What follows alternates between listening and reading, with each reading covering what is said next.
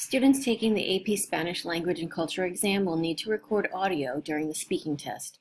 Students will save one audio file to a flash drive that they bring with them on exam day, and College Board says it must be one single audio file.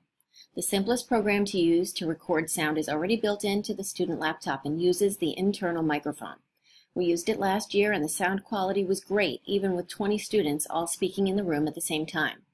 My suggestion is to practice recording yourself with QuickTime audio recording. The only tricky part to know ahead of time is that you'll need a shortcut to pause your recording while you wait for the next speaking prompt.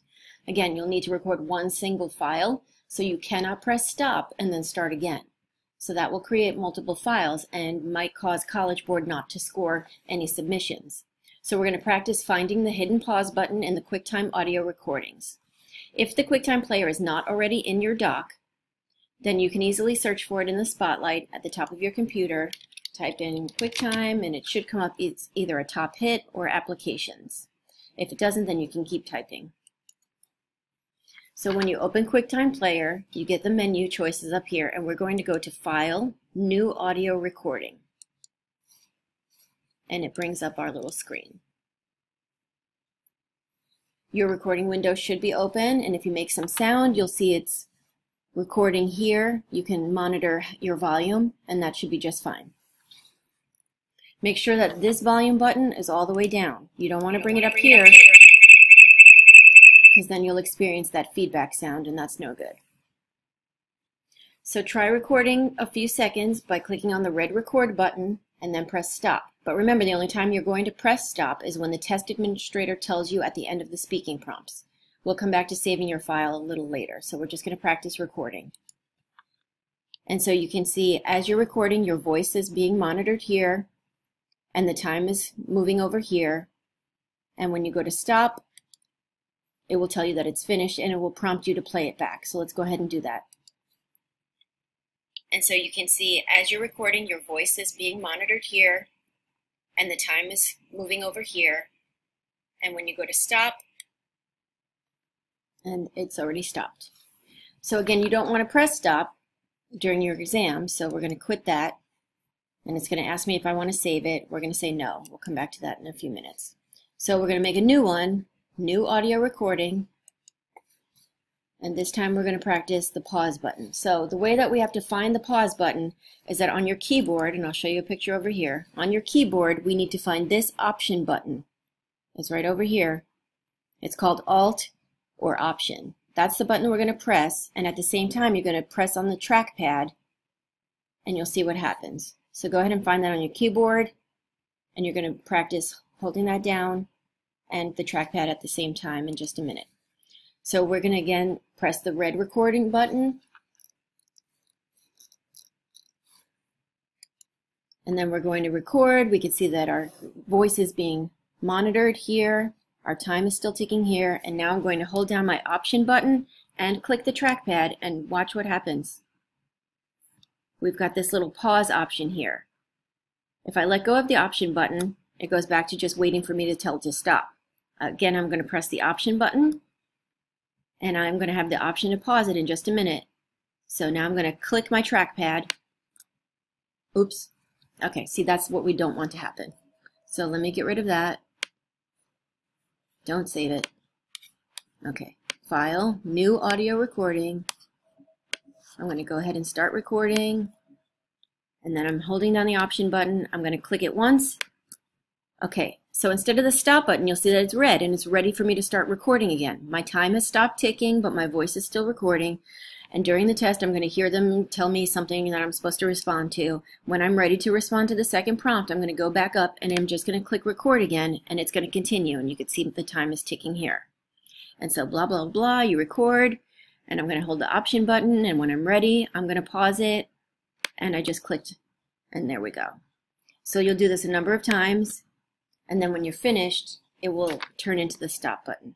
So you can go ahead and pause this video right now and practice on your own. Don't save. When you're ready to continue, your teacher will, or you on your own can watch this again, and you can just press play. But I'm just going to wait for you right here. Okay, so now you should be comfortable clicking the option button to give you an option to pause it instead of just stopping it, and picking up and recording the second part and pausing and recording. So on test day, you're going to record your AP number first. There's going to be a part in the test where you just practice and make sure everything's working properly. You're going to record your AP number that you're going to get during the pre-registration session. So for today, we're just going to pretend your AP number is 1, 2, 3, 4, 5, 6.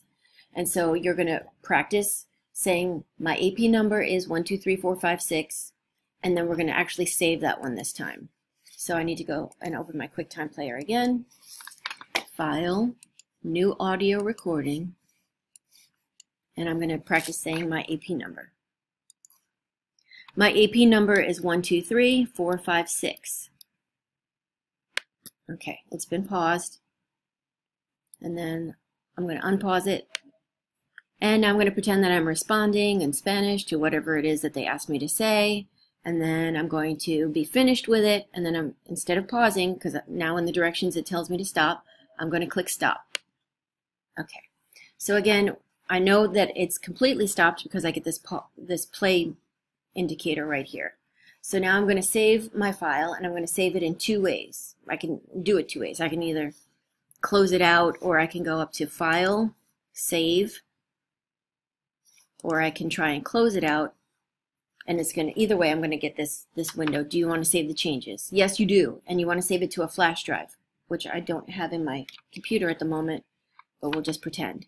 The first thing you need to do is make sure that you keep this extension here, .m4a. That's an Apple audio file, and we need to keep it that way, and our technicians will change it to an MP3 for you. You don't need to worry about that part, but you do need to title it differently. So you're going to get rid of the untitled, and you're going to title it with your AP number. So for today, our pretend number is 1, 2, 3, 4, 5, 6, dash, and then your last name. This will help them find it and burn it to a CD for you easily. And if you can do that, it makes life a lot easier for the people who are working on your behalf. So again, record it, save it as your AP number dash your last name, just your first last name if you have 2 last names. Keep the .m for A. And where you're going to save it, not in your documents, you're going to have a flash drive somewhere. And I'll just quickly plug one in so that you can see. Hopefully it will. But you're going to save it to a flash drive that you need to bring with you. And this will make it easier to get off of your laptop. You're not allowed to save your audio files onto your laptop. And you have to erase anything that we have recorded before you can leave the test session. So I'm going to go to my desktop because that's where the flash drive is. It's not really though up, but here it is. Here's the flash drive. It's named properly. I'm going to save it. And then what you should do is go to your flash drive and make sure that it's there. And you can even play it back. I would suggest you do that. My AP number is 1, 2, 3, 4, 5, 6. Okay, so that opened up in And I'm going to pretend that I'm responding in Spanish. And you can quit out of iTunes after you're finished playing with it. Okay. So at this point, your technicians will come over and make sure that it's working properly before they bring the flash drive to the test administrator, who needs to save all of them so that we can burn them again to CD for you. We're just trying to save you some steps and make sure that we get everything recorded properly. So I'm going to go ahead and eject the flash drive, and then that's when the technician will come and get it for you. So that's how you'll record your speaking part of the AP Spanish Language and Culture exam. Follow the directions of your test administrator on exam day, and good luck.